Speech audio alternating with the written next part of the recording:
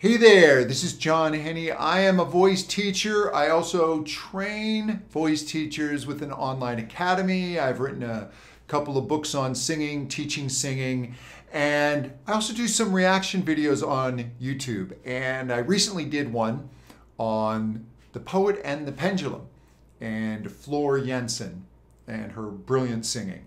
And I noticed in the comments, as I talked about her approach to vowels, people would say, well, she's not a native English speaker, that's why she did these vowel modifications. And that's actually not exactly true. I don't agree with that.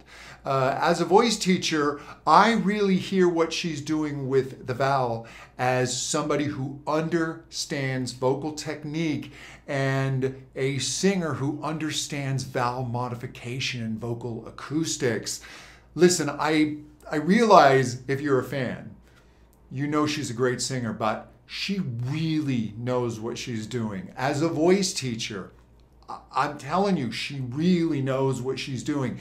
And these shifts in the vowels are so brilliantly done. So what I'm going to do today in this video is just break down what she's doing and really go deeper into the acoustics. I'm not going to do a reaction to a whole song. I'm just going to go to The Poet and the Pendulum. I'm just going to pick a few places and go a little deeper. So this video is going to get a little geeky. This is more for the hardcores. So if you're really a part of the Nightwish army and really want to delve into the vocal technique, or if you're really interested in singing, this video may be for you. If you want to watch somebody just enjoying the song, go check out my other video or go watch another reaction video. So with that having said, I want to talk about how the voice works in terms of the acoustics.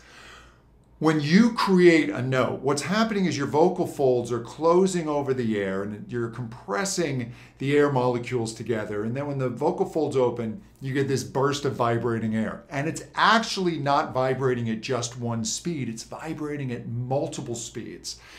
In other words, there are multiple pitches within every word you speak or every note you sing. And what happens is all the information coming from the vocal folds is filtered by our vocal tract so that when we move from to different vowels, we are actually filtering out some of the information and then boosting other information or other frequencies. And that gives us not only different vowels, but also different color. Now, I want you to think of these bits of information as croquet balls that we have laid out on our lawn. And it's nighttime and it's dark. And I've got a flashlight. And what I want to do is turn on my flashlight and illuminate one of these balls, or at least get pretty close to it so you can see them. When we are speaking, all these bits of information, all of these pitches, if we think of them in terms of the balls, all the balls are close together. They're only a few inches apart.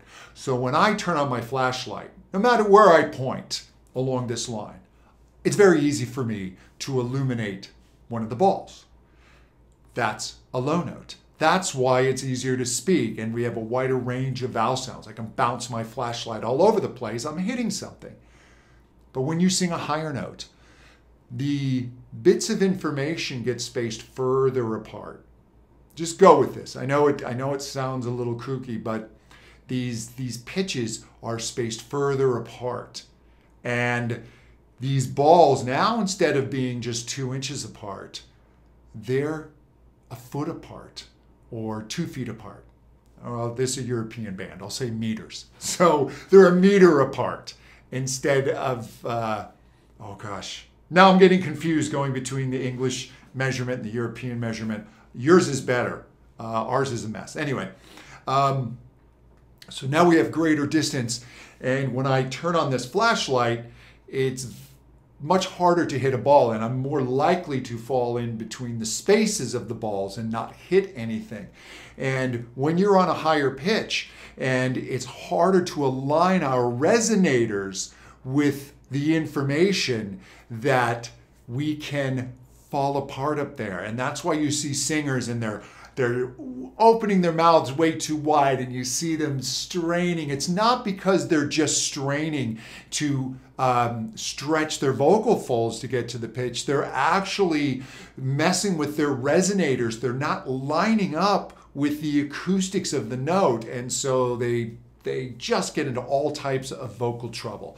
So what Floor does is she moves the vowels around. She knows how to aim that flashlight so she doesn't fall into the dead spaces.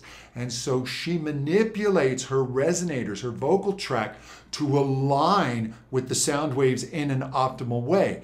And to do that, you have to adjust the vowels. You do vowel tuning and you take them out of the realm of speech and you modify the vowels. And I'm going to point out a couple of instances where she does this. Now, the first one is rather subtle, and she's going to say the word, I believe it's rain. Let me just listen to it real quick. Oh, it's days. Good. Now, this may help if you put headphones on or some earbuds. Listen to when she sings the word days. It suddenly gets a little bloom of resonance and it warms up. Listen to this.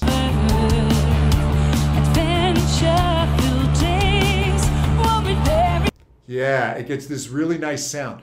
Now listen to the way she pronounces it. She doesn't say days, she says days. Now I know you may say, well, that's a bit more of the way an Irishman would say days, or an Irish woman, but she says days, not because of an accent, because she wants to warm this up. And when you move from A to E, the tongue comes forward. And when the tongue comes forward, your throat resonator, because the back of the tongue acts as an acoustic room divider, your throat resonator becomes a little longer. And your throat resonator gives more of the bass of the sound, and your mouth gives more of the bite and the treble. It's quite fascinating. And when she does that from days,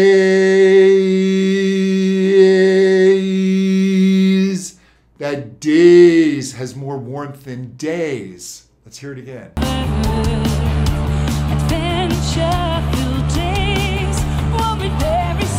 Little E in that sound. It's so subtle. And even though she's not up on a high note, I love the way that she colors that word.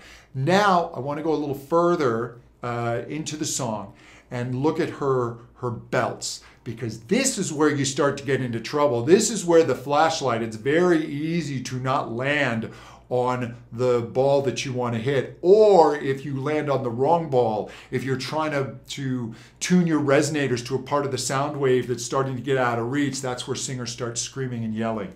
She doesn't scream and yell. She nails this. So let's move on a little further.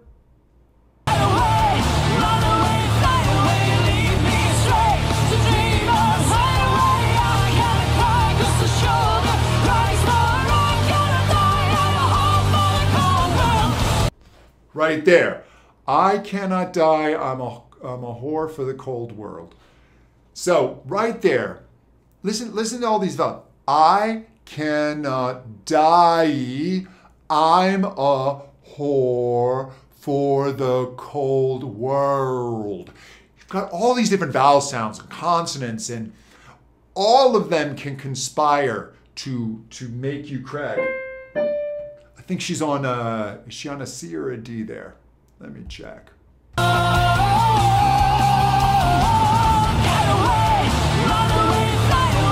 the A. So she's just into her trend. Yeah, she's on a D. So that's right at the top of this vocal transition, and that's where singers get into so much trouble.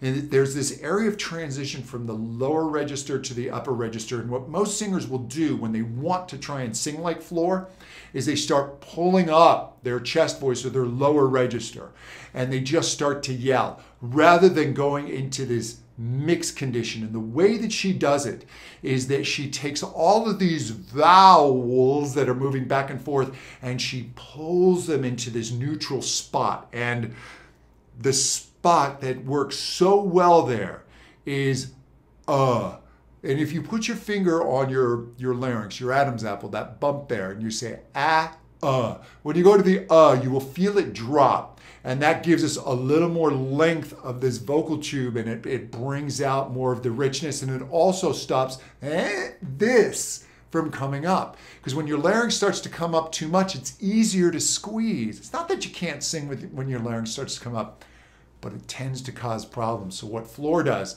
is she stays more in an So rather than pronouncing it, let me get back to it.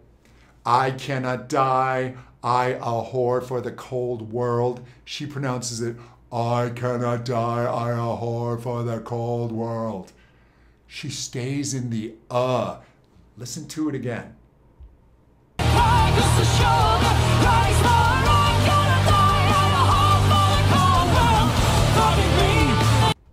All of it sits on this I cannot die. And it keeps her in that balance. And she doesn't go cannot. When somebody's screaming, they would be going, I cannot die.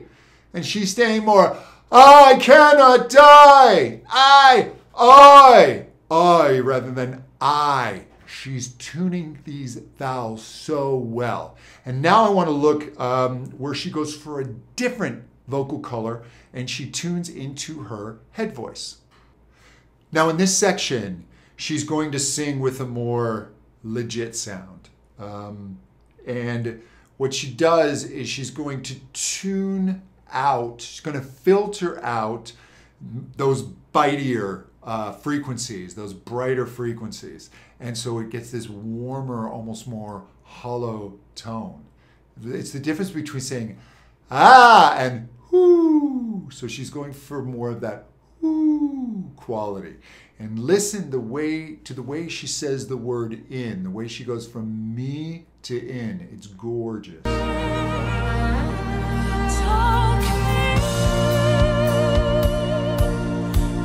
Hear the way she pronounces that?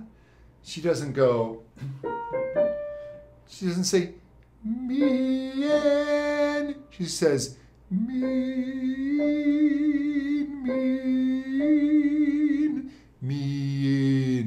She blends them together because the E has a sweeter, rounder sound than I.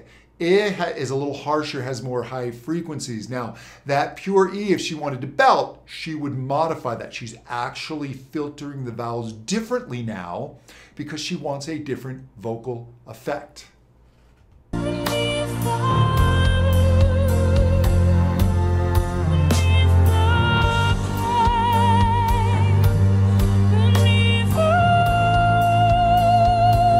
Now, how does she say the word the? Beneath the pain, beneath the blue, listen. It's beneath the, so it's a little more open, but now when she goes up to this F into that head voice, she changes the way she pronounces the. I'm going to take you back a little bit.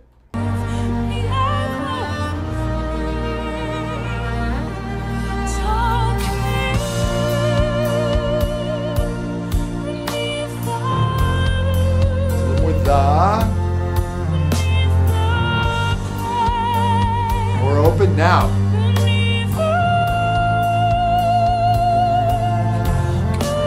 So pain and rain rhyme, but she does not pronounce them the same.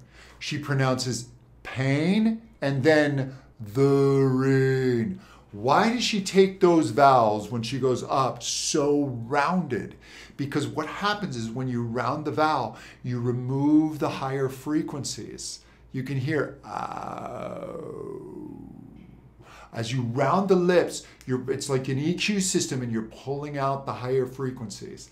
And so what you're left with is this very warm, fluty, floaty sound. She pronounces the words the, and then the ain of Rain and Pain differently. It's not an accent.